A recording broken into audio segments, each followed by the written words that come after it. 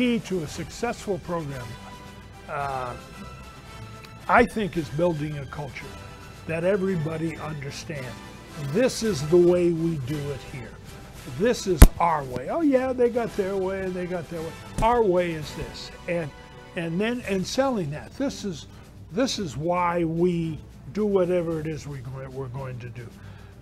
You can see it. You can see the culture just ooze from winning teams. San Antonio Spurs right now, one of the big winning teams. You can just watch them warm up and you say, oh boy, there's something going on here. So build a culture and sell that culture. Here's why we're doing this. We do this because we all have our head shaved because we're doing it. You know, it doesn't matter. It isn't so much, but everybody's got to understand that's how you behave if you play on this team. And it isn't so much that you have to do this because the coach says. It's because we say.